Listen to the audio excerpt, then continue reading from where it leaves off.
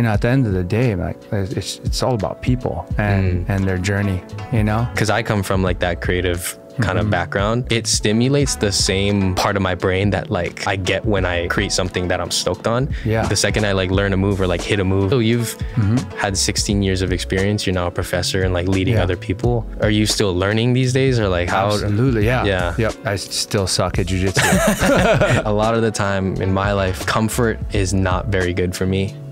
And even doing this podcast, I feel uncomfortable because it's like new territory and it's new ground that I've never been in. So like that's kind of been my theme this year, is like getting uncomfortable. We're only here in this life for, you know, a breath, right? A whisper, right? A whisper. Yeah. Why not invest your time in people and try to pass on as much knowledge as you can and love as you can. That's it, man. Just walk alongside people, and not only walk alongside, I get to choke them out too.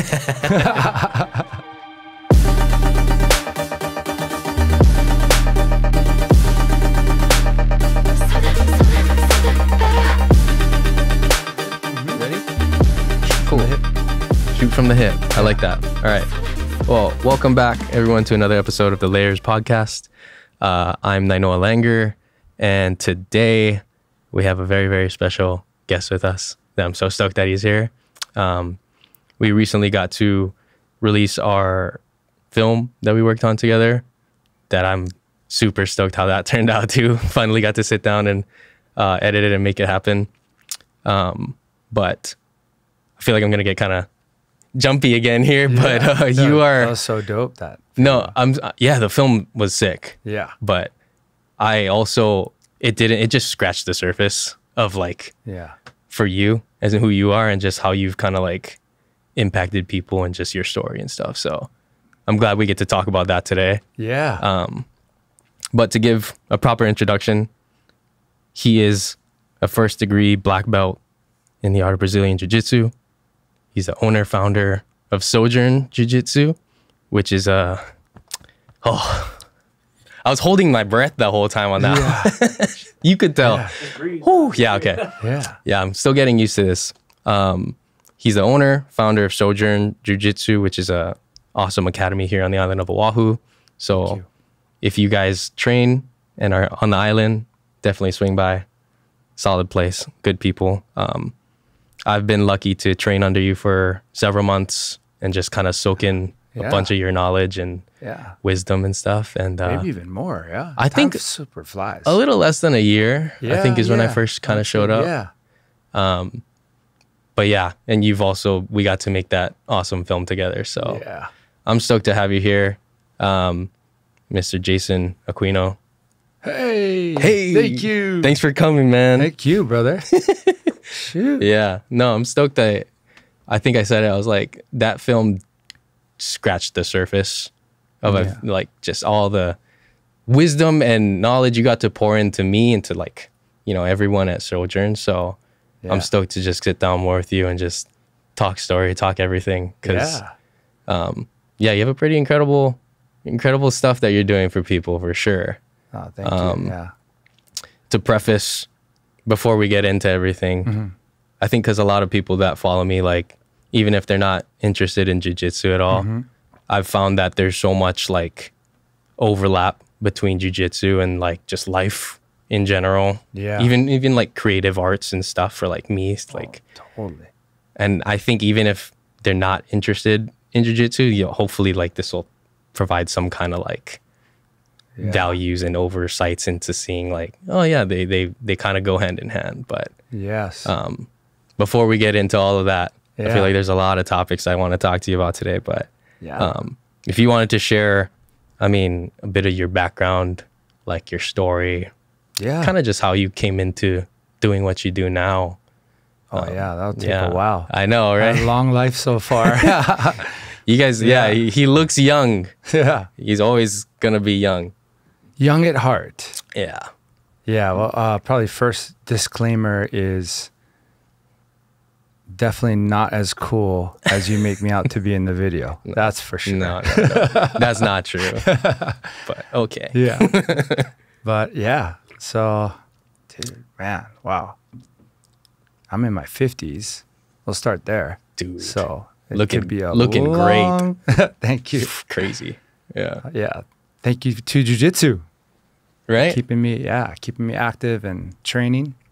I could start with, man, just like where we're at right now, Kaneohe. Mm-hmm. That's where I was born and raised, right across Bayview Golf Course. Yeah. Yeah, back in the 70s. See? And crazy.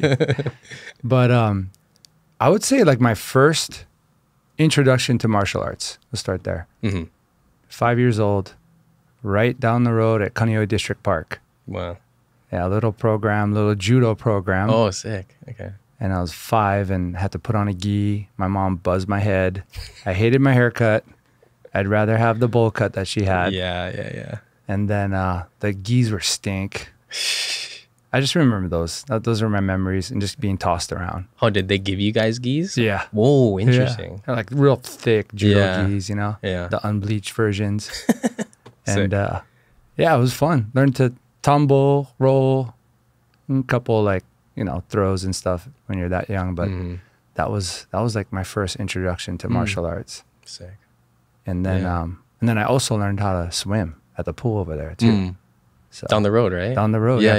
District Pool, yeah. Okay. Yeah, so wow. Driving up here, it was like, wow, memory lane. Yeah, right? Yeah. Yeah. Dang. And then, just go from there, just, you know, growing up in Hawaii. Defending yourself, getting into some scraps when you're young. Yeah. And needing to get some self-defense. So, been kind of dabbling in martial arts here and there throughout my life. Never really took it seriously until I think I mentioned to you, like right around when I was 10 years old, my dad, we packed up everything, sold our house here in Kaneohe. He got a job for the U.S. Trust Territory government and moved us to Saipan in Micronesia. So nuts. That was pretty nuts. I remember. Very different. Yeah.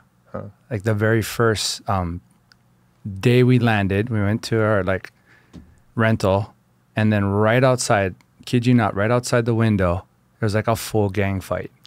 Like, looked like a martial arts movie. Yeah. And like these guys coming together and just throwing kicks. It was crazy. Yeah. I remember just watching it going like, whoa, this is nuts. This is what it's like out here. Yeah. And then had my first day at elementary over there, Garapan Elementary. Was doing good. And then, I don't know, I think it's because I was American. Didn't quite mix with the kids there. So got into some troubles there. And honestly, just defending myself the whole time. I was like chased with sticks and sprayed with mace. Crazy. It was gnarly. Yeah. And so my parents took me out of the public school, put me in a private school. And then I think because I was like, I would say just PTSD, you know, from that experience, I went into full defensive mode, which actually like I turned into more of the, not the bully, but like I just didn't want to be messed with. Yeah. Yeah. And the only way I could actually do that was to like start fighting. Yeah. Yeah. And I didn't know what I was doing. Yeah, sure. Yeah. The aggressor almost, right? Yeah. Yeah, I was the aggressor and tried to like, you know, be more like, and that got me into trouble. And then eventually 2 years later, I had to get shipped back or flew back to Hawaii and lived with my grandparents while my family stayed in Saipan for another year. Dang. Yeah. That's crazy. So yeah, that's kind of like, you know, through that upbringing and just trying to defend myself and, you know, all this stuff and try to find the right crowd to fit in, you know. I grew up, I went to St. Anthony's, so I grew up in private school. Okay. Pretty much from kindergarten all the way up until I left to Saipan. Came back to Hawaii, 7th grade, went back to St. Anthony's, and then again got into fights in St. Anthony's and ended up getting expelled. Wow. That's all boys? Or is it? No, there's boys and girls. Oh, okay. Yeah. But it's private. Private. Yeah. Okay. You got to wear uniforms and stuff. Oh, so you got expelled. Yeah. Wow. Yeah. And 7th grade. So then I had to go to Kailo Intermediate, which was nuts. Yeah, probably even more. Yeah. More crazy, you know? Yeah, I bet. Like full fights in Kailo Park. And full on. It's just crazy. Pretty much all public schools here, I feel like. Yeah. I get pretty gnarly. it was pretty gnarly. And just trying to find the right crowd, you know. I'm just going all over the place, but in trying to find the right crowd, I met a couple of friends and got into breakdancing, you know, so that was kind of a cool outlet. Played sports growing up, like baseball, basketball. Yeah. And then I went to Kalu High School, and then played football there. Still was doing breakdancing, and that's pretty much it. And surfing. Surfing, right. So you got to move back and just live like Hawaii life as a teenager, right? Yeah. That's sick. Did you, so from that age to like now jiu-jitsu, I mean, there's obviously a bunch of gap, but like what was like, what got you into jiu-jitsu and training for so long, right? Because you've been doing it for 15? 16 years, since 2008, so just about there. Yeah. Okay.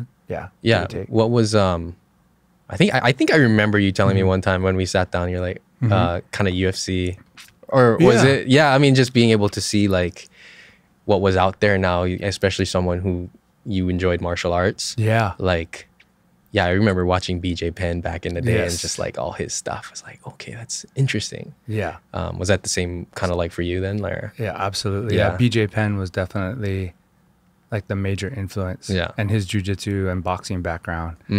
And I was more into like, I did like Filipino martial arts and some Kaji Kempo, and then I did karate.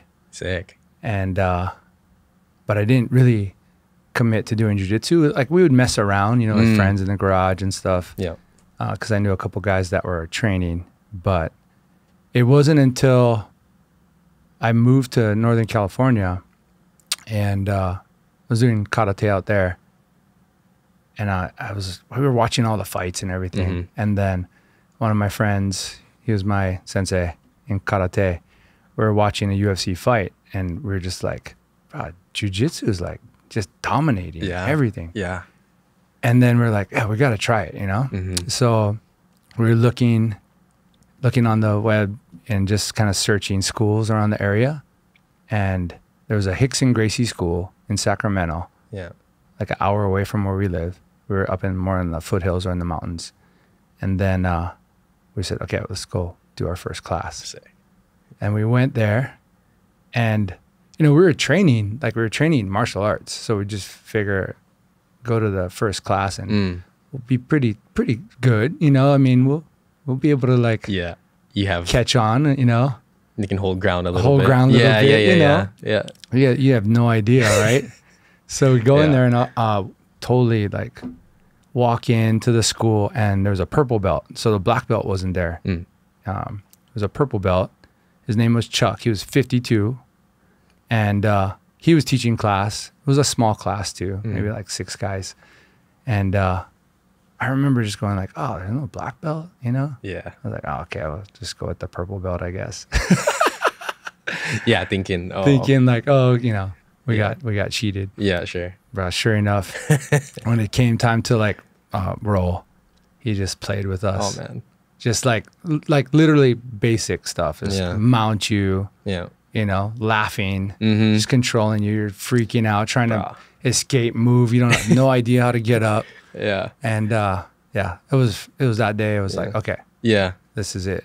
You get that ego checked just like real quick. So quick. Yeah. Huh.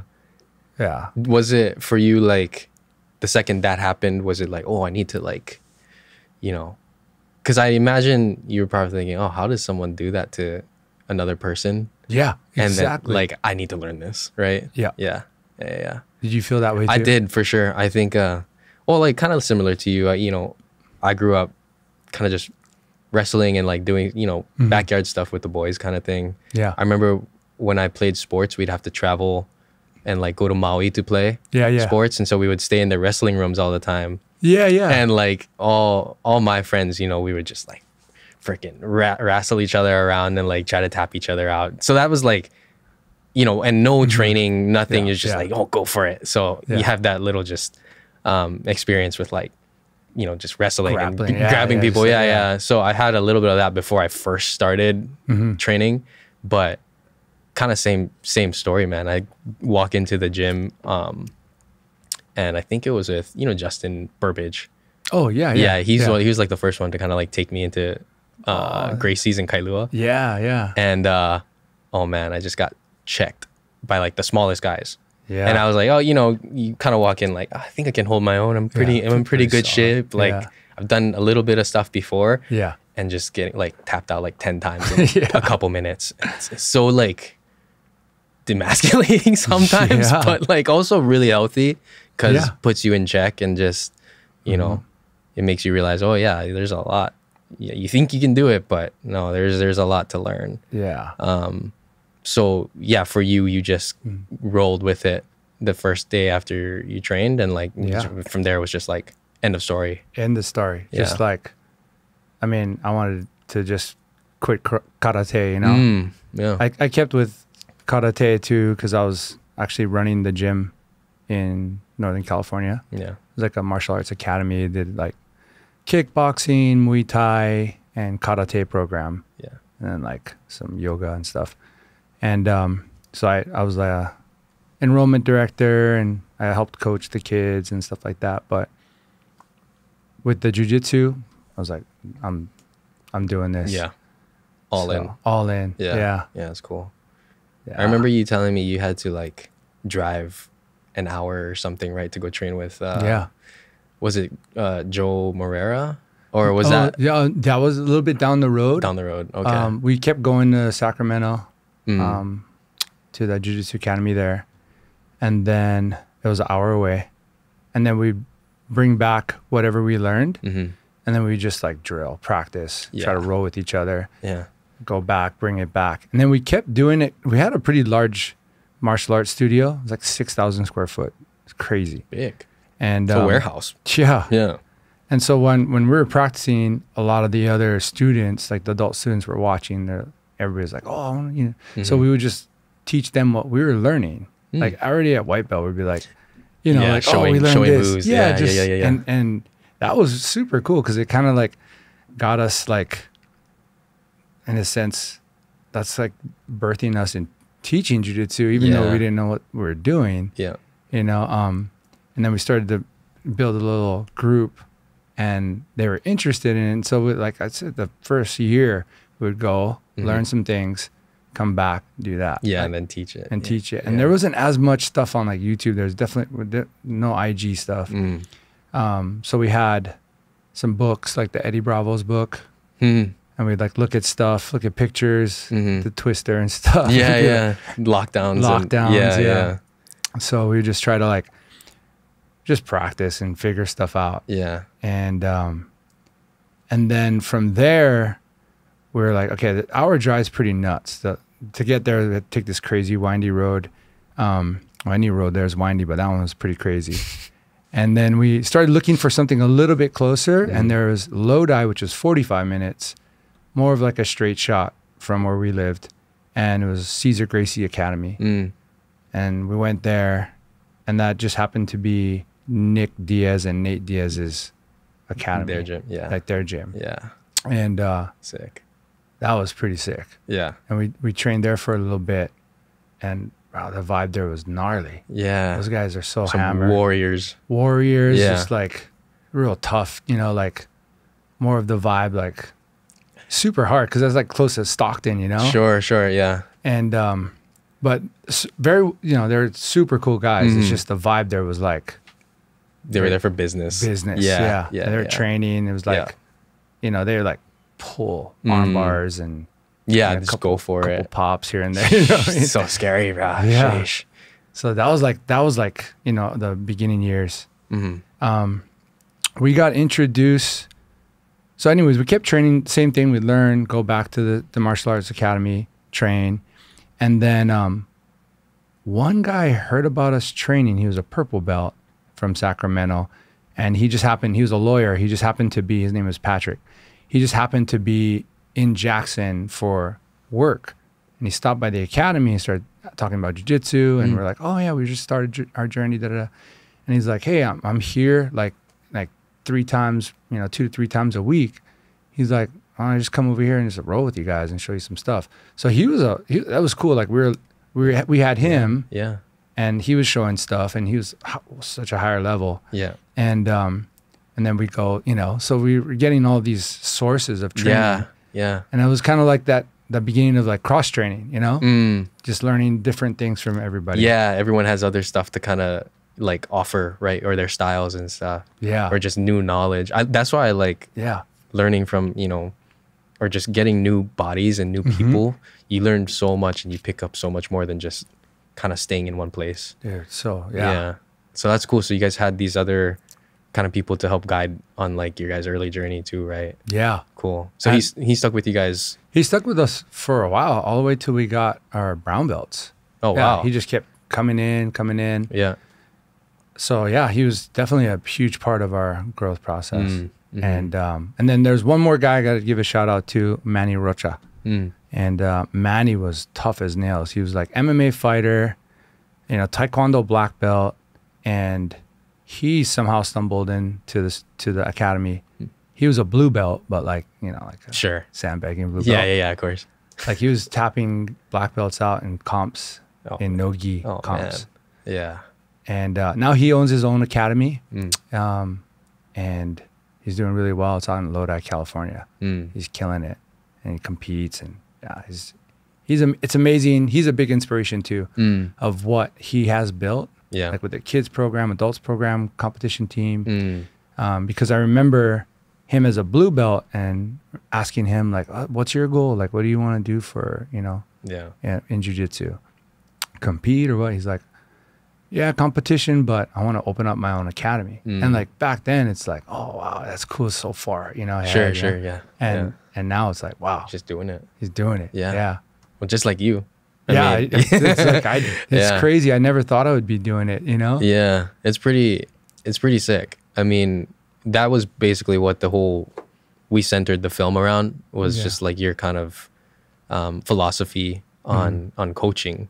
And I think it was tough because I remember when I first sat down with you to record your voiceover, we had like a whole spread of like topics that were like important to us about jiu-jitsu and about your life. And that was my job to kind of like pick and choose what was like kind of the best out of that.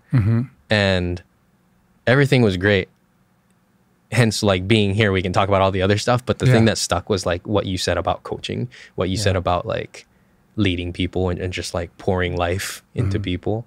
So you became a coach here, a professor, like you got your black belt here on the island. And then was that always the goal for you? Like obviously like sharing knowledge or just like, you know, as a professor? Yeah, definitely. I always enjoyed teaching and passing stuff that I learned on. I mean, even from way back, you know, when I started, just to see the aha moment in people, you know? Yeah. And to see the stoke in them and that whatever would get them curious about jiu-jitsu. Because I just knew how empowering it was. And how it's amazing, you know? And so I always wanted to like just keep showing stuff and encouraging people to start jiu-jitsu and then help them along the way. I started coaching more when I was a purple belt, and we had a kids program and then also adults. And so I would coach there in Northern California through brown belt. And then I left Northern California as a brown belt, and I took, like, when I moved, I didn't have an academy to train at. And I literally took like a year off because we were traveling, we had to move. We moved to Southern California, and then we went to the Philippines for like 2 months until I made my way back home to Hawaii. But during that time, like I would train like cousins in the garage just to keep training. I'd go visit different academies to train at, drop in. When I was in the Philippines, I dropped into a MMA academy there that had a no-gi jiu-jitsu thing, and ended up coaching there because like they were like white belts, and I think that the highest ranker was a blue belt. And so I just showed some stuff there, which was, I love that, you know? And then when I moved back to Hawaii, I got hooked up with Island Jiu Jitsu, met Professor J, shout out to Professor J. And my son who was also training already, I was looking for him to get in to continue training. So my son Aiden, my oldest, he went to Island Jiu Jitsu, went there, watched how all the coaches were with the kids. And I was like, man, this is such a vibe, you know, this place. So I started going too. And then immediately it was like, this is family. Like, this is where I want to train. Yeah. And he welcomed me, open arms. I was a brown belt at the time. And then I just trained under him. I just wanted to learn from him and the community there, grow friendships, which has been amazing. Everybody there is so supportive and awesome school. Yeah. And then through that, I was like helping out with the kids' classes with him. And, you know, you teach kids, you learn so much too. So that was always a great thing for me. Yeah. And then from there was an opening for a 6 a.m. class and needed a coach. And so I took on that 6 a.m. coaching role. Yeah. And yeah, that was the beginning part. Yeah, that was like. Those are fun too. So fun. I've stopped in at the 6 a.m.s at Island and they're like, yeah, good guys over there for sure. And then Sojourn. Yeah. So after coaching for 2 years at the 6 a.m. and growing the community there, COVID happened. And then it was like, and I also got my black belt during COVID. Oh, during COVID? Yeah, 2020. Oh, wow. And so a lot of people weren't training during COVID. Yeah. Yeah. And we kept training because I had mats at the house and Kaha would come, my kids and a couple other people would come here and there and we just train at the house.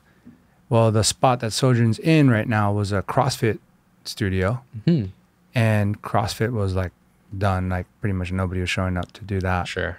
So we boarded up the windows and we put the home mats down. Yeah, yeah. And then I just invited maybe 5 people or whatever, whoever could show up. Yeah. And we just kept training during that time. Sick. Yeah. So during that time, Needle Boxing also started giving us private lessons. So Shane was boxing out in Waipahu. Yeah. And then he was like talking with Nito and he was like, I want to open up something else down, that side. Yeah. And so that's kind of how it all birthed. Oh, okay. Yeah. So we were boxing and then after that we'd set the mats up, we'd roll. And then just came the opportunity for Nito to open up his academy there in Kahala. Yeah. And part of that was having Sojourn in the off hours. So cool. Yeah, yeah. Yeah. In between, yeah. Yeah. And so I was like, yeah, I'll take it. Let's do this. So we bought the mats and that's pretty much, that's the birthing of it. Yeah. 2020. And then now it's like 3 years later. We just celebrated 3 years. Yeah. Congratulations to that, by the way. Yeah. Happy anniversary. Thank you. That's crazy. I think even what I've noticed too, because I've only been training, I just made a year, I think, in my first year in December. No. Yeah, is when I first started. How are you so good? No. Shut up. Because of you guys. That sucks, bro. Bro, I suck at jiu-jitsu. Bro, no. But you know what's crazy? Even about that, thinking about like how you said you only had books back then. Yeah. Right? Like, bro, we have so much like instructionals and YouTube and Instagram nowadays to like learn so quickly. Yeah. That bro, it's nuts. For me, I just I took it and I was like, oh my God, like I got obsessed really quick. But like the one thing I noticed when I first started too was just how welcoming the community, like jiu-jitsu, I mean just like people who train like you met, Shane and like all these people who box and like you just oh shit. Water flow. Be like water. The yerbs. You have a towel by the yerbs? Oh my goodness. I spilled my yerbs on my laptop. Oh, you guys saw it. Hopefully that's what happens. I know. You gotta bring some excitement to I got too excited is what me it too. is. I got excited. I would grab something, but there's no paper. Oh, there he is. There we go. Thank you, Tate. Magician Tate. Sorry. I think it's fine. As long as it's not inside the... Yeah, we're chilling. Sponsored by Yerbs. Sponsored by Yerbs. This This is a true True yerba laptop now. It's just a quick commercial break for this amazing drink here. B-roll content. Guyaki. Organic yerba mate. Oh no, please be okay. I think it's fine. Oh, try wipe the back. Yeah. Nah, as long as it doesn't get in the guts of it, right? Yeah. Okay. Well, I might actually just shut this down anyway, just in case. Should I do that? I don't think it poured into it. Huh? No, I didn't. It was just kind of pretty surface level, but yeah, we'll keep it. Sorry about that, everybody. We're gonna keep that in because that was a fun little adventure. That's raw, man. Right? That's real. Yeah, I think you got flustered when I said you were so good at jiu-jitsu. Yeah, I took it a little too excited. I was like, yes, give me more validation. Shoot, I forgot what we were even talking about. What were we talking about? Community. Community. Yes, community. Yes. Cheers to community. Cheers to community. Bringing together just awesome people. Some of nowadays it's like meet some of the best people through jiu-jitsu and just like connect. Yeah, facts. Literally. 100%. Proof right here. Meeting you was so sick. But yeah, I mean, just like how welcoming. It was very, I remember, do you remember like your first days like stepping on a mat and just like, I was always a shy kid and stuff. So dude, yeah, that was like the hardest thing for me was just to like go. Yeah, showing up. Like show up. Yeah. And then being in a place where it's like you walk in, it's like the lion's den, you know? Yeah. And you're like, right. Everybody's kind of eyeing you out and you're like, oh shoot, I'm going to get work, you know, kind of even after your first day, like those first initial, like that first month or two. Sure. You know? But you just get that. I had butterflies like every time driving down to the academy to train. So, and I think that's pretty much, I think it was just ingrained in me so much that that's why the environment, the culture that I have a vision for Sojourn has always been just that welcoming and warm, fun environment. It's totally, completely different than what you would think jiu-jitsu is. Yeah.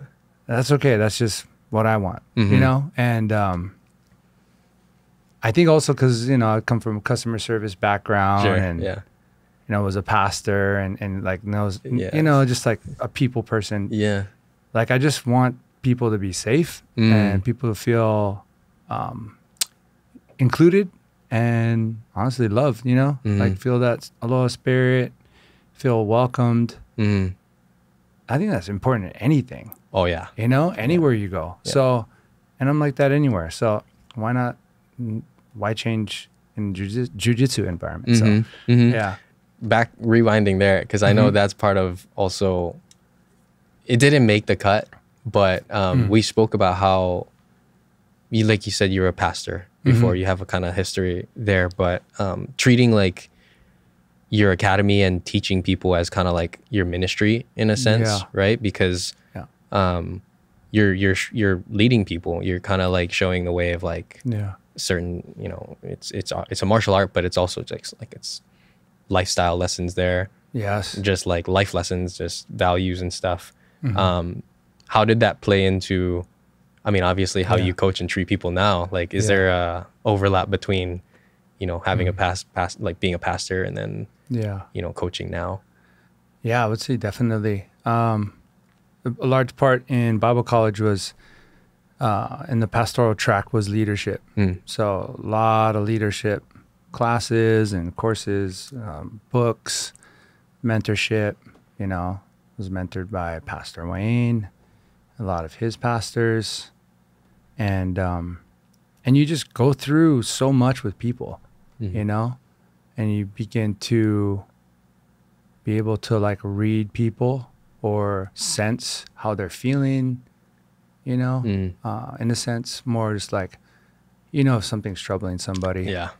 And I just don't let that slide, you know, because jiu-jitsu is important, but if somebody's struggling with something, then I need to have some time with them to like sit down or just like address or just check in on them. Yeah. I feel that's super important. So that would be part of my teaching style. you know, and just from the years of doing, you know, the pastoral ministry, and I got to do a lot of things. I was grateful to, you know, I was a families pastor, so I worked with a lot of families, worked with all the kids, and you know, I had to do funerals, do weddings, and you know, at the end of the day, like it's all about people and their journey, you know. Yes. So when they come into this space, you know, each person matters. I want them, number one, to feel welcome. Two, like, you know, what are you here for? Obviously, to learn jiu-jitsu, but you know, what's your goals for learning? You know, you just want to like try it out. You want self-defense. You want to compete. You're always curious. Those are the things that I like to know about each person. And then that way, when I'm teaching or coaching, I can, you know, kind of bring that out of them. Like Kekoa, you know, when he started, it was like he didn't know anything, like shrimping and all that stuff, right? And now, gosh, he's amazing now. Oh, dude. He's incredible. Yeah. He's freaking insane. Like nuts. Young kid, too. Yeah. He's 18. 18. And that'll humble anyone really quick. Just like have a young kid tune you up. Yeah, he's incredible. I remember my first time kind of walking into Sojourn too. And exactly like you said, man, it felt like that just welcoming, good vibe. You know, and I remember, I think it was Summer who brought me in for the first time. And you know, I just connected with you guys. I didn't train there before, but I think at like the end of the day, like we were just talking story, and she was like, Jason, you just bring in the coolest people like all the time. Like you have, you know, like Josh and like other, you know, kind of cool people that come through. Not saying I'm cool or anything. You're cool, dude. No. But like the idea was like, and it was just like, what's that factor that like just brings such a good, you know, community and like vibe. And I was like, oh, it's you. Like, it's like the kind of community you've cultivated and the environment that you've made. Like, it's a very welcome, like a warm place to just kind of like, even like I said, when I first started, I was kind of really anxious every time I, you know, showed up to a mat or just show up to the gym. And so I was nervous all the time because you know, I never trained anything before. You know, I was kind of a little scared because my previous experiences were like, it's always kind of like muscly and like, you know, guys that are just like wanting to tear your head off sometimes.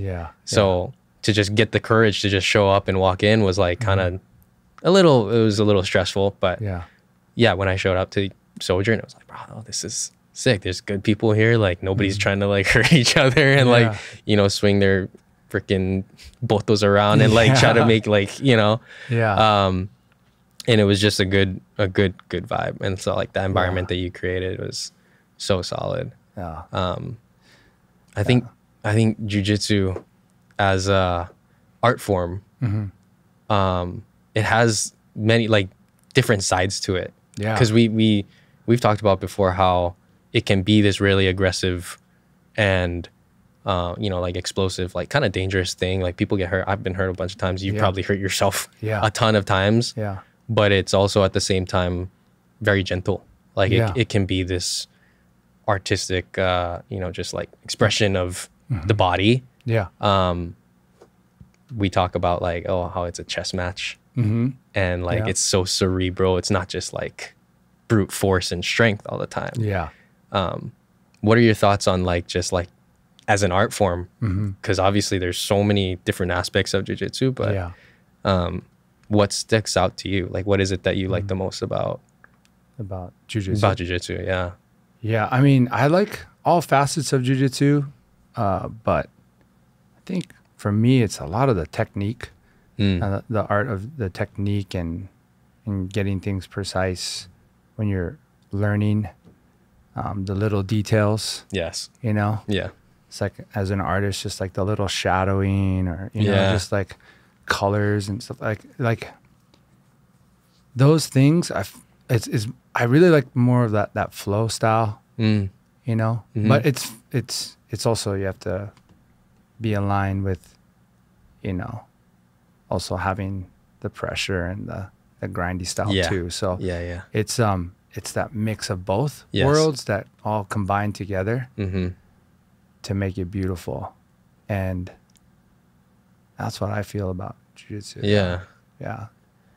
That like, I like how you talked about that, like detail oriented, especially as like, I feel like that's where it becomes artistic in a sense, because the way you can execute moves is a lot like a style of like art, or like just a style that someone, I mean, because I come from like that creative kind of background. Yeah.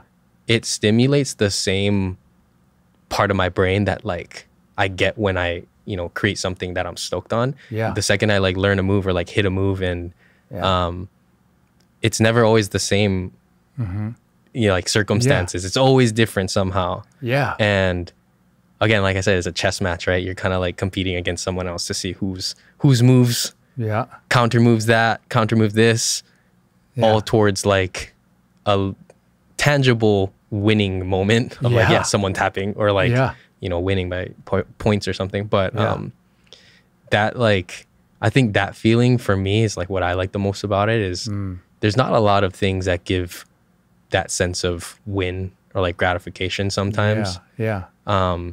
And like jiu-jitsu, it has that kind of that hit where it's like, oh yeah, you can kind of like submit someone and make them, you know, tap out or something.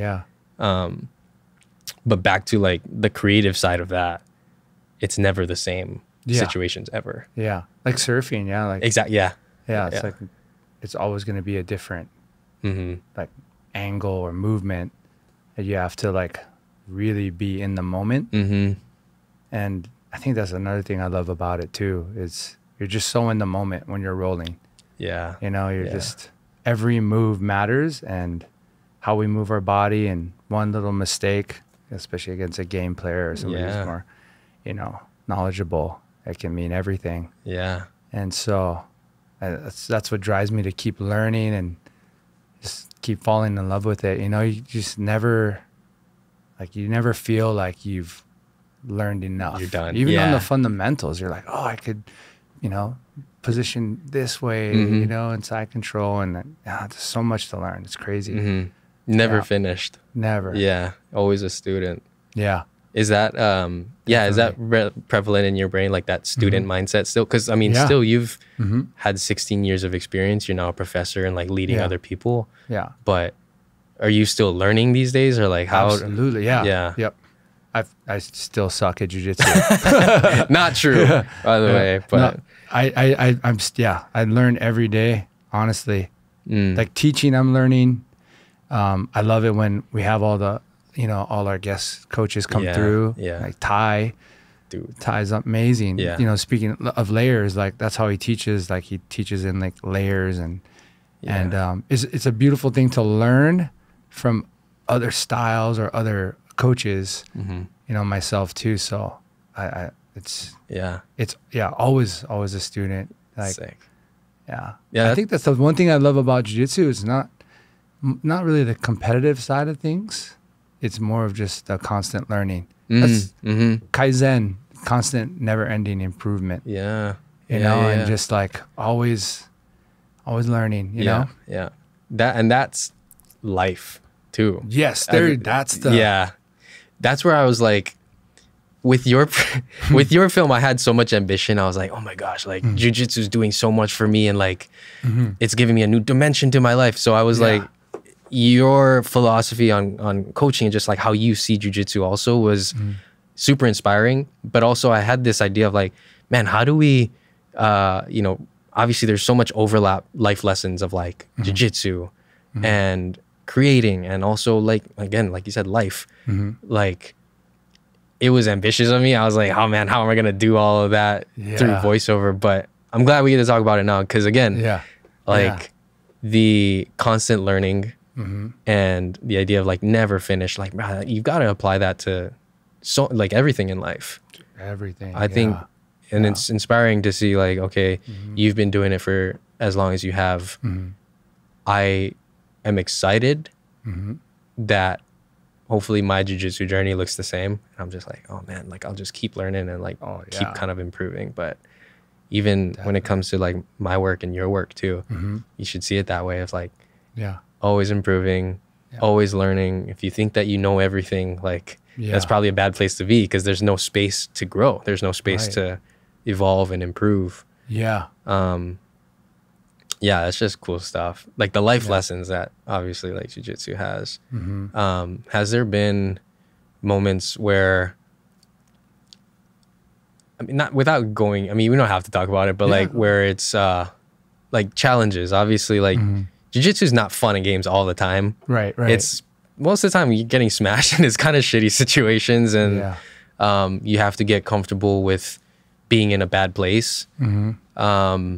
What are your thoughts on like, like, do you kind of relate that to life at all too? Just like being, you know, what am I trying to say? Like when shit gets hard.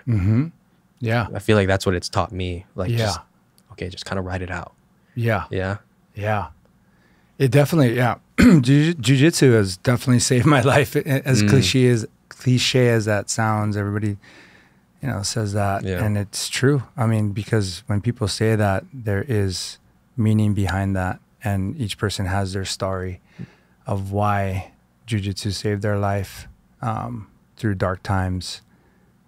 I had a dark season, and you know, if it wasn't for something, an outlet and a passion to focus on, I'm not too sure where I would be. And so there's that aspect, and the community aspect of it. Also, just the mental fortitude it teaches you.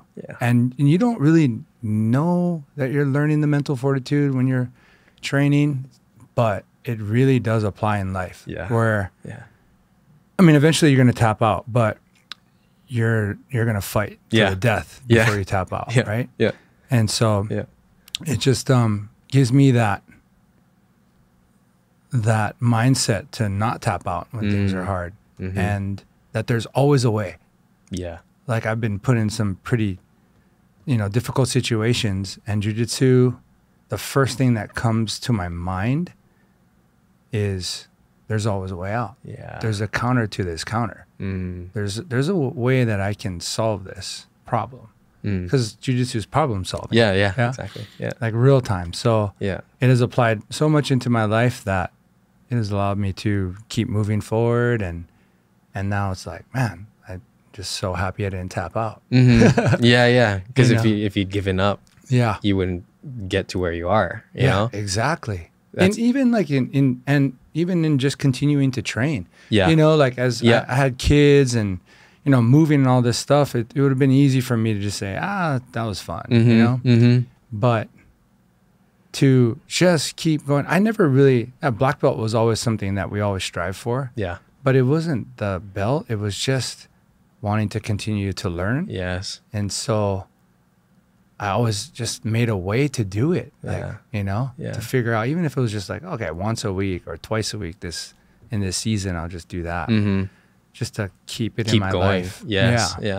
That's a good goal to have. I mean, like, because even as you kind of continue like jiu-jitsu, you're always gonna kind of come through these roadblocks. Like, I can imagine how many times you've been injured like throughout your journey. But like, even for me, like my first year, I feel like I popped my ankle out like 3 times each side. And like just stuff that just wants to just slow you down for one, where you kind of have to allow it, because, you know, it's, again, it adds more of a deeper, I think for me, like life lessons of like, when stuff hits the fan, when it gets hard, just keep going for one. And like the goal is just to keep going. Like as long as I can, like, it's not to really win. You don't win at jiu-jitsu if you just devote your like life to it. There's no winning. Obviously you get it from like competitions and stuff, but like if you're, you know, your goal is just like to keep training, like you're just trying to stay healthy and like, you know, just be in the right headspace to continue to learn and continue to train. It's such a cool, just like, again, like anything else in life, it's like how you see success in any area, like depending on what you want, obviously, but just the idea of like to keep going, Yeah. Like that's how I see like film and stuff. Like I don't have like. How's it helped you, jiu-jitsu with film? It's like, I think for me, I relate it to the idea that like we were just talking about how I don't have like these big lofty goals for filmmaking. Like it'd be cool to get all the awards and cool things that you hear about, but I genuinely have like a love for film. Yeah. And I found that same thing in like jiu-jitsu. So, I mean, I've competed a couple of times and, you know, placed second, third, whatever. Yeah. So I have a goal. I was like, oh yeah, it'd feel cool to get gold. But the idea of like, yeah, I don't want to be done with this thing that's brought me so like another dimension to my life.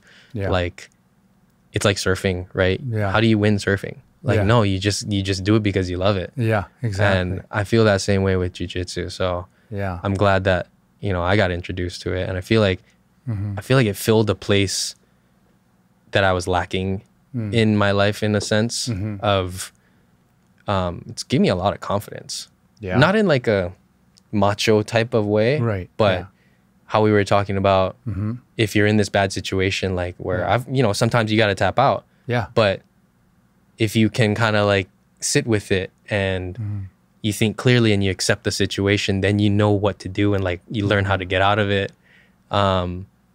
That's given me confidence. Yeah. With like everything in life, man. Like, so stuff that comes my way, I'm like, yeah, I can handle. Like I can handle. Like I've done, it builds that, like you said, mental fortitude. Yeah. Right. Yeah. So I think, oh man, I could go all day about like just the parallels. I know, because you're just under pressure, you know? Yeah. Like just being stuck in side control, some grindy, you know, pressure passer. Big like, boy, or just big guys, just, like, shoulder in your jaw and like can't go anywhere, you know? Yeah. That's life sometimes. For sure. You know? Oh yeah. And you gotta sit with it. Like sometimes, we talked about this the last time we spoke, but like there's points where you have to accept no matter like where you're at. Yeah. Then that's part of getting like, and that's where you're at. Like it is what it is. So like life is, it is what it is. So dude, it's the same with jiu-jitsu. And is there any, I mean, moments, I guess, that like you competed before, right? Yeah.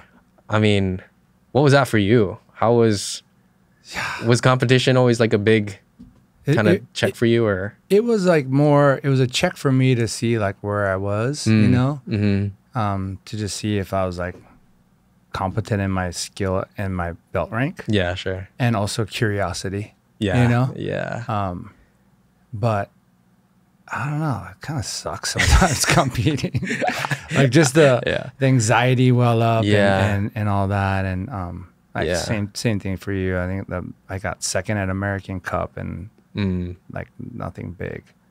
And I mean, I love it though. It's like, it's a weird thing. It's fun to be out there, but honestly, I'd rather coach. Like I find more joy in coaching, but competition's fun. Yeah, I still got to compete at black belt. I think you should. Yeah, just send it. Because you talked about you talk about like getting uncomfortable. Yeah, like that like feeling. Again, like I was like, I don't have a lot of things in my life that give me that like true. You know, like for a lot of people, I bet it's the same. That give you that feeling of like anxiety and like excitement and thinking that you're ready, but then when the moment comes, it's like, oh, you're definitely like your nerves are going, and you have to just like be there. Yeah, there's not a lot of things that I feel do that for people in life. Yeah, and I think that's healthy. Yeah, right. Definitely. Yeah. It's healthy to be humbled. Yeah, and then go through that process. Yeah. Of just welling up with anxiety and fighting your mind and trying to calm yourself down and be in the moment. Yeah. It's the idea of like self-mastery in a sense of like, if you can go through that, like those feelings and those emotions and then come out on the other end, then you understand like, oh, even when those feelings come up in other places, you just got to kind of like, you just got to do it. Yeah. You just got to push through. Dude, you're inspiring me. I'm gonna No. I'm gonna sign up. Yeah, go compete. Let's do something. That'd be sick. Yeah. What are you? So I mean, these days, obviously, coaching is like your main kind of focus. with Sojourn. Do you have any other, like, what's kind of like pulling you towards the future? What's like, are you excited for the future? Yeah, jiu-jitsu. Jiu-jitsu with, I mean, how is it? Yeah, pulling you. You do it every day. Yeah. Right. Yeah. Like there's something. That's what I wanted the Layers whole series to focus on. It's like, why do people do all this awesome stuff and incredible things that they do? Yeah. What's your reason? My purpose to pull. Yeah. That's and you know, talked about it before, but introducing people to jiu-jitsu and like touching lives through jiu-jitsu by coaching, helping people who want to compete, like Keikoa, like to just be able to like provide an environment where they can do that. That's why I'm stoked that we're able to like open up full time because then, you know, there's more opportunities for training. That's what I'm excited about. Yeah. I have a bunch of different classes. My ultimate goal with Sojourn has nothing to do with me. It has everything to do with creating an environment. And in that environment, the people in that environment, it's like home, and that they can train and grow. Yeah. And I just want to see that flourish. I just want to just epic. I honestly, I mean, I love training every day. Yeah. And I'll be there every day.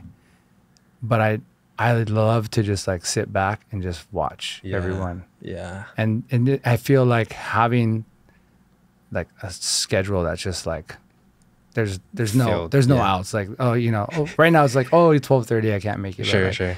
You know, 6 a.m., 7 p.m., whatever we have.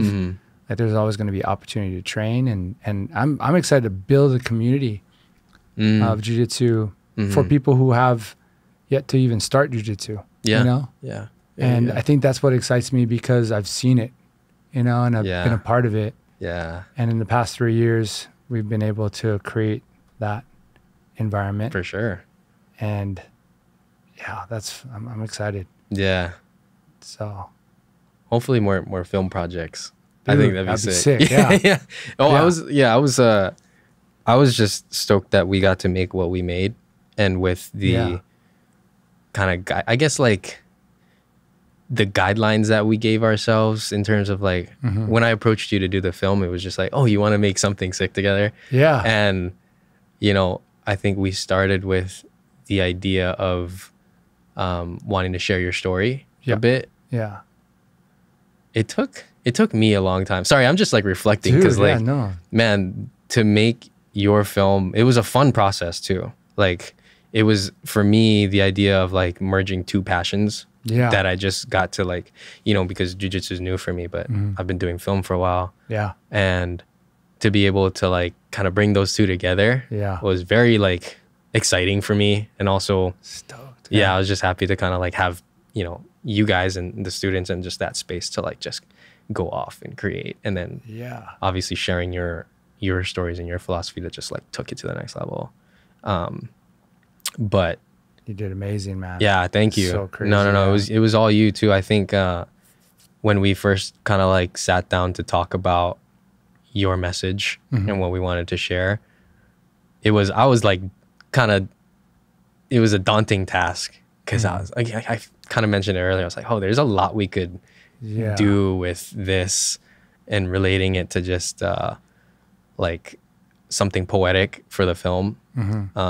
But I think you had a line that was like, you want to create that environment to pull the potential out of people. There you go. Dude, that was freaking, I heard that. I was like, okay, that's the main one right there. Yeah. I'm so happy that you chose that. It was sick. And it was, again, I think that just fully represents who you are. Yeah. Hopefully. I mean, I hope it did you justice a little bit. 100%. Yeah. Just that alone is like, you know, my DNA, and it's, Yeah. So sick. And it was kind of a long time coming. I think we filmed in like June of last year. Yeah. And then like months go by and it's like, oh yeah, can I? We had all kinds of ideas. I like know, fire pit, surfing. Yeah, we wanted to like do these outdoor scenes. Yeah. And I was like, oh, I need more to make this story better. Is like the thought that I had. Yeah. And I don't know what moment it was that I was just like, I was probably going through everything we had again. Yeah. But I came to this kind of like realization. I was like, man, we have everything we need to make it sick. Yeah. And I had to kind of like just quiet my head a little bit to be like, wow, the bone's already there. Like, sure, we could go and do a bunch of supplemental stuff that would maybe like add to it. But I was like, man, it's there already. Yeah. I had to get out of the way and just like, yeah, let it kind of just come out and just let it shine. Cause I think I was just avoiding the whole time, just like sitting down to like edit it, honestly. Yeah. Cause I had the feeling, I was just like, yeah, there's so much good stuff. And it gave me like creation anxiety. I don't know if that's even a thing, but where you just feel like you have too much and you can't like do it justice. Yeah. I felt that with this one. Really? Yeah. Wow. Yeah. So that's why it took like a sorry, few months. No. Bro, don't be sorry. You said a lot of good stuff. It was just, it was me. It was the battle in my head. And wow, that's cool. Yeah, that's another lesson too. Yeah. I was just like, man, there's so much I need to like, sometimes I just got to get out of the way of myself. Bro, that's like jiu-jitsu right there. Like less is more, you know, like fundamentals. Yo, actually. You know, you're trying to like get all into, you know, these fancy guards and everything when it's just like, oh, close guard. Dude. Close guard, hold the head down, control the posture. My professor in Kailua, Jason Izagiri. He's the man. Oh man, he's so scary to roll with because, I mean, he's not fancy, you know, but everything he does is like to the highest like expression of that like move and how you can do it. And but he just like, oh yeah, the second I think I'm getting better, like even other people when I watch, he just executes to the highest of that simple move, the fundamental arm bars, loop chokes. His loop chokes are he insane. He just gets it. And it's like, yeah, that's a pure testament to like simple is better. Like less is more sometimes. Yeah. And that's absolutely. That's life, man. Like sometimes, you know, like you just got to keep it simple. Yeah. Yeah, that's so good. Which you did, and it came out amazing. Yeah, thank you. All thanks to you, Coach. The message and everything is yeah. No, I'm glad we got to make that together. Yeah, me too, man. Yeah. Is there oh man, I feel like we could go anywhere with this. I kind of the topics I had were mostly around like those life lessons. Is there any other, I mean, like thoughts that you have around like jiu-jitsu with life lessons? Yeah, I mean, the pressure one was the biggest one for me, like that get uncomfortable part, because like, you can be in the worst situations and just still come out, or how about this? Because a lot of the time in my life, like comfort is not very good for me, and even doing this podcast, I feel uncomfortable because it's like new territory and it's new ground that I've never been in. So like that's kind of been my theme this year, is like getting uncomfortable. Yeah. Do you relate to that in the sense of like, I mean, you've been doing jiu-jitsu for a while now. Is there anything in life that you're still kind of like getting, trying to push yourself in, or like getting uncomfortable in any sense? Or I mean, like it's uncomfortable to like fully go in and go 100% into Sojourn and create a school on the business end, you know, and like what's to come, how it's going to play out. There's fears like in anything, you know, in any venture. So there is that, like that doubt that you get. But doubt, fear, all that stuff. But that's the same lesson from jiu-jitsu. It's like we have that doubt and fear of stepping into academy for the first time. But hey, if you just make a move, do it, you know, and just show up every day. Consistency is key.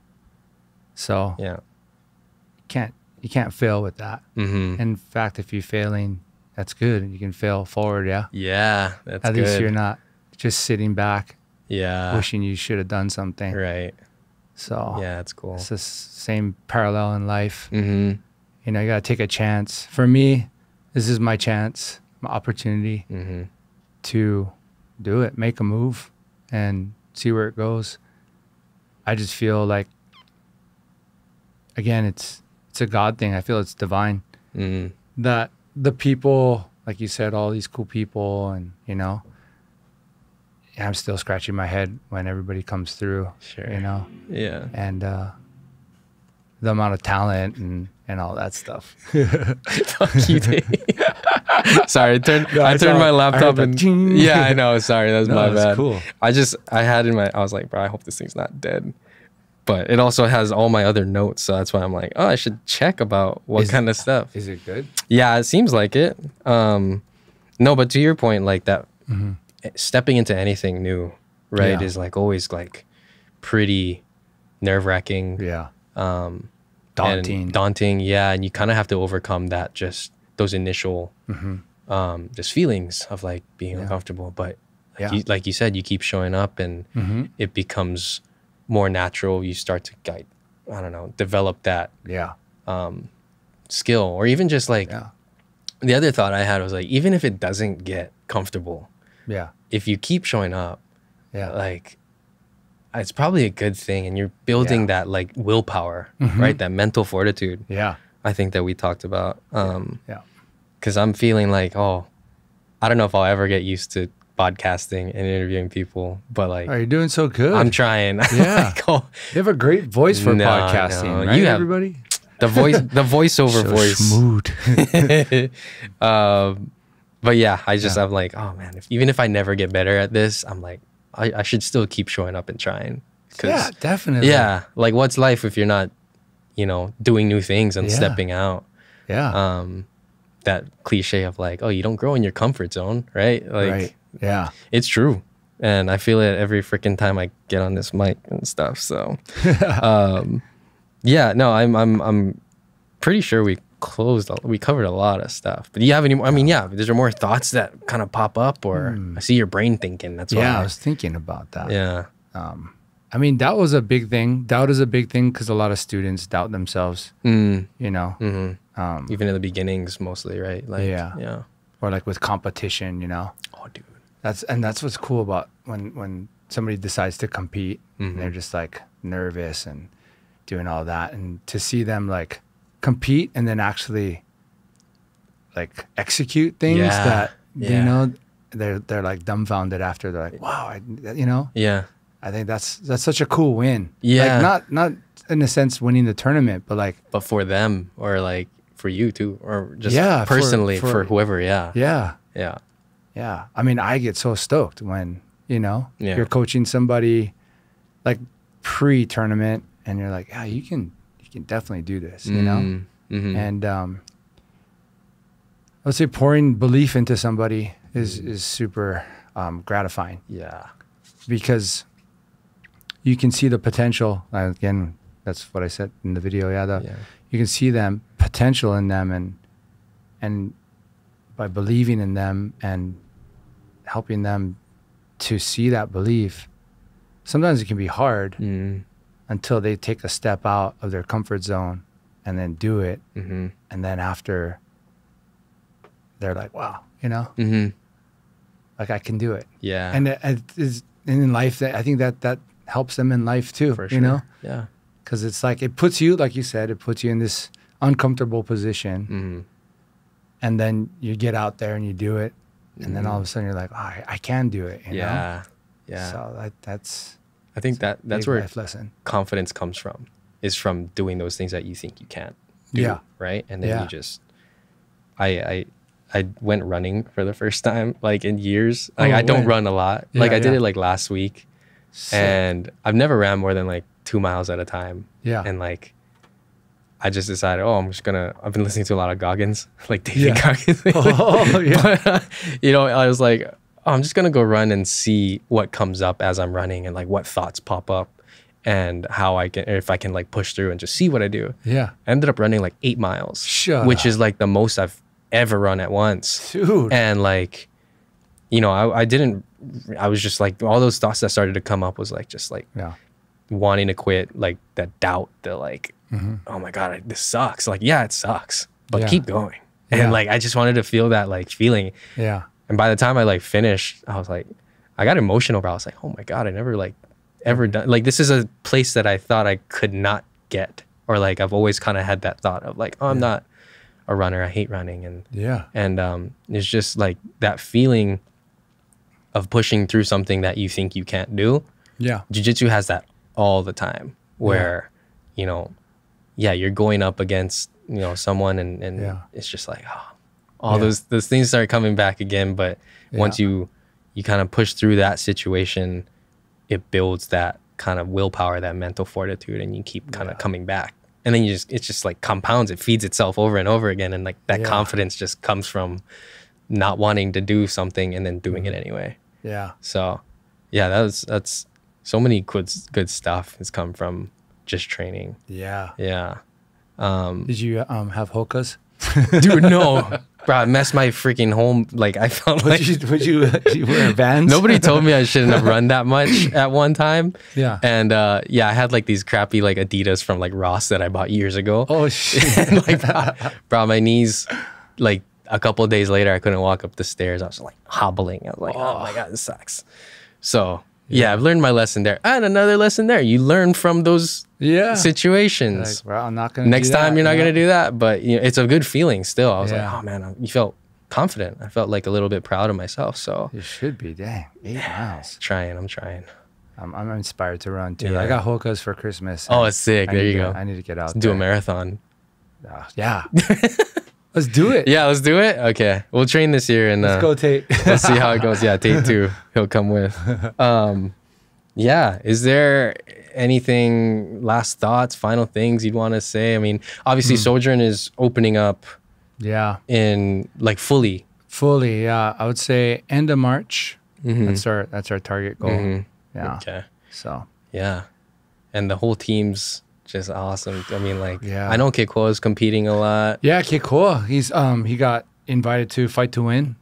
Oh, he did? Yeah, he's been wanting to get on that. Sick, good for him. And since next Saturday. Yeah. Oh, that's coming up. Yeah. We'll go watch that. So yeah, he's doing that, and I think the submission grappling event. I mean, he's competing a lot. He loves it. Dude. And he trains like 3 times a day. Yeah, crazy. At least twice. It's got to be a good feeling as a coach to like. Feel, I mean, like, not that you can take the credit. Obviously, he's incredible, but like to see again, like someone you've poured life into, to just like take it and run, and that's, you know, How is actually that's something I wanted to ask you too before I know we're going pretty long, but the idea of like pouring life into people, right? Because I think another one of the lines in the film was like, you're not just making good jiu-jitsu players. You're trying to build good people. Yeah. That's such a like profound, if you want to expand on like that kind of topic, like pouring life. Yeah. I mean, being a coach in jiu-jitsu is one thing, you know, coaching technique and but it doesn't end on the mat, in my opinion. It the relationships you build, right? Those are true friendships. And with Keikoa, I always saw him as not like a son, because he was my son's friend, but like you know, like a nephew for sure. Yeah, like family member. And I just have a heart for the kid, you know, and wanted to see him like succeed. So to be able to like pour into him would mean. And there's times he wanted to quit, you know, he broke his wrist skateboarding. There's certain things that you do in life, you know, as a coach or as a friend. And it's just, you're speaking life into them, you know, encouraging them to keep going, checking in on them too. Yeah. You know, see how you're doing. Yeah. Guiding them in the right direction. You know, obviously, like, I helped him in the beginning, but there's so much more coaches along the way, and now he's also at headquarters at Island. He's training with Migs and Raf, and all those guys are insane. and all the like Justin Porter. I mean, everybody there, the whole roster. Yeah. He's getting solid technique and coaching from them. And that was the goal. The goal for me when I looked at like, oh, what would I want when the school was to just have a program where somebody who didn't know any jiu-jitsu could come, feel welcomed, just start, learn how to shrimp, learn basic drills, and then learn how to escape, just basic stuff, right? Yeah. And then eventually somehow get them hooked, and then somehow they get confident to be able to train anywhere. Yeah. And by seeing where Kiko is at right now, like that's awesome for me, because that was my vision and goal for each person, and it was always like in karate, there's this phrase, karate means open hand, and it's basically that same concept that the students, when they come in, it's not this like mine. Even Sojourn is not like mine. Anything is really not ours. It's I have to like live life with an open hand, and like living that way, coaching that way, and having that ingrained in me. I know that people will pass and come through, and so when their journey comes through Sojourn, like I'm just there to like facilitate that. And where they go, they go. I love when they go here and there and train.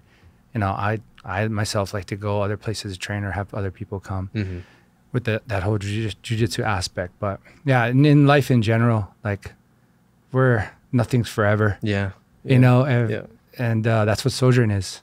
Sojourn is a biblical word, Hebrew, meaning a temporary stay. Temporary stay. Yeah. So if we look at that, like honestly, like we're only here in this life for, a breath, right? It's a whisper, right? A whisper. Yeah. So, wow.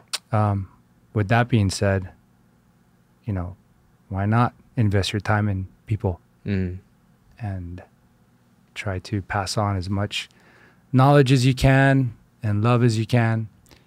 And so for me, with all my background from pastoral ministry to jiu-jitsu and all that stuff and life experiences, my goal is just to be able to speed the process up with people who are just starting out in 18, 20, even later in life, and that's it, man. Just walk alongside people. And I get to not only walk alongside, I get to choke them out too. Side control people. And get choked. Oh yeah, choked out. So good. Wow. I mean, I can't think of a better way to end than with that, man.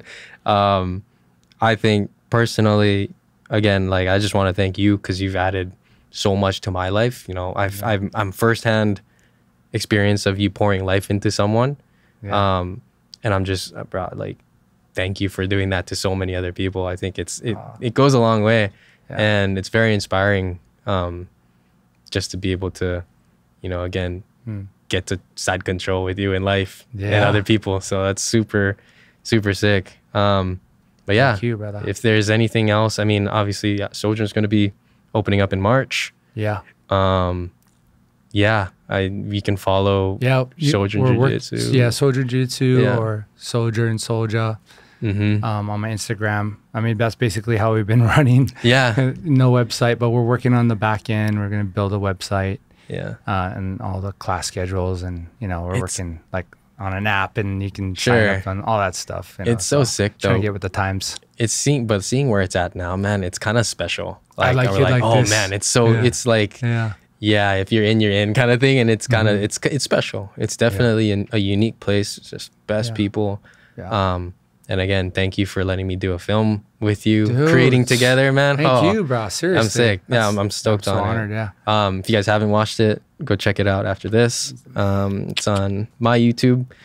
But hopefully you guys got something good out of this. But thanks again for tuning in to the Layers podcast. Thank you guys. I still haven't figured out like a sign off thing. I'm just saying peace out lately, but peace out. Peace out. That. Yeah, peace whatever. Out. Peace out. Shoots. Shoots. Thank you. Yes. Yes. Yes. Sir.